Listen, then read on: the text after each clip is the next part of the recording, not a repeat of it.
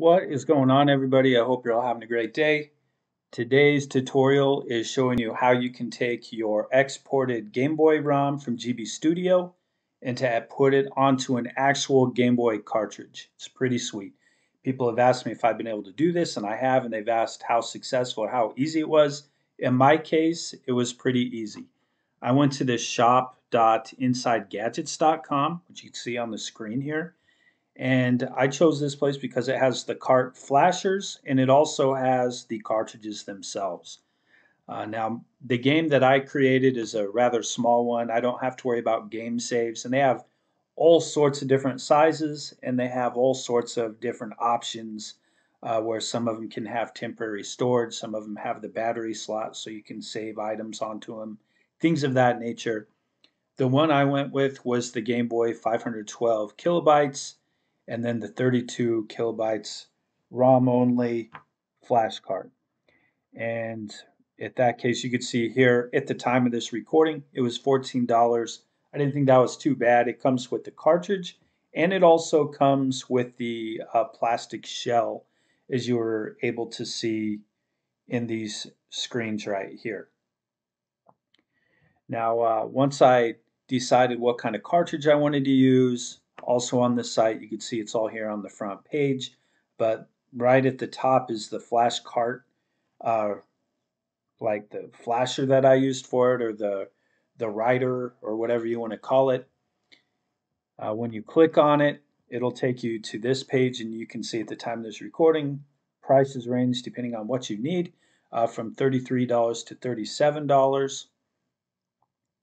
And when you scroll down, it has an option in here to download. And this is the software that you need in order to move your ROM onto the cartridge. Once I downloaded it, I went ahead and put it here onto my desktop. Kind of ignore the OBS there as we go through this. And then I will go here and I will extract all and click extract. There are different types of ways that you can download the software from this web page. I'll go here and show you as that's extracting.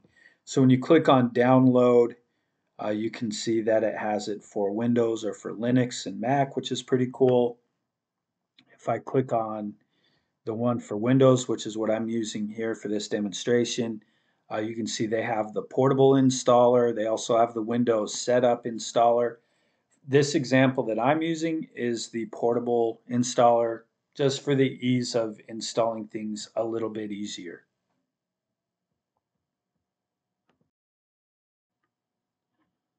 Once that is extracted, then I can go here to the Flash GBX application. I'll double click on that and it's going to ask me to install the Flash GBX GUI prerequisites now. I will type in Y and enter.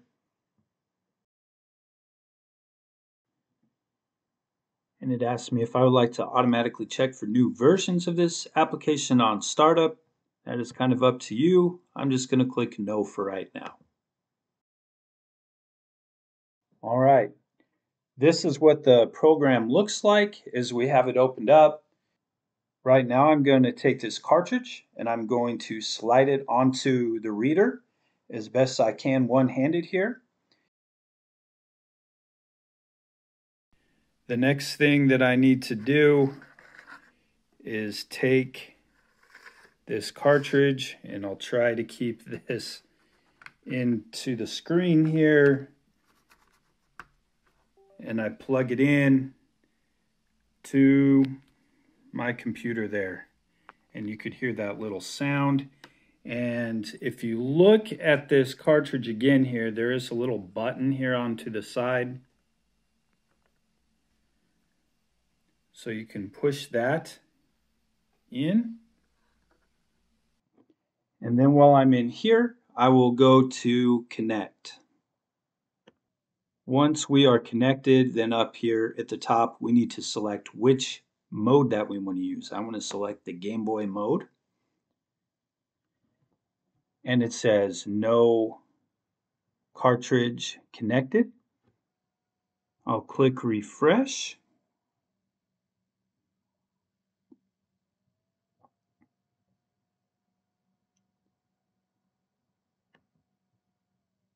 And on the side over here, I will choose 512.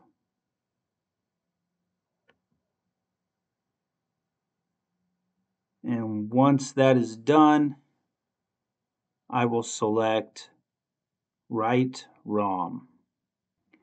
It gives me this pop-up here, and I will click OK. And then I need to locate where the ROM is. On mine, I placed it here on the desktop. And if you're not sure how to get that from GB Studio, all you need to do is find Game at the top of your GB Studio menu and find where it says Export As and then Export ROM. And it'll give you a .gb file. I'll select my .gb file here, which is just called Game. Then we'll select Open. And for the one I will be using with this cartridge is MBC1. Once finished, it says ROM was written and verified successfully. I will click OK.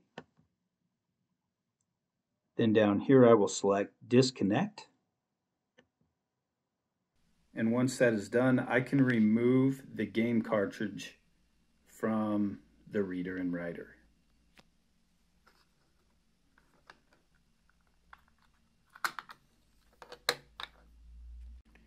Now for the moment of truth on here, I'll grab the cartridge and place it in the back of this Game Boy Color here, and we'll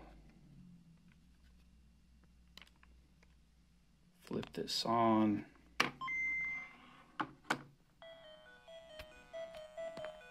And as you can see, we have our game on here.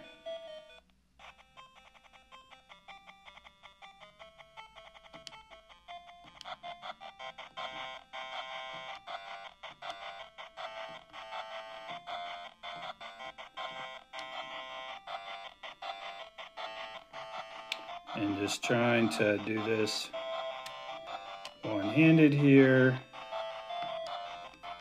You can see that our cartridge is working on here.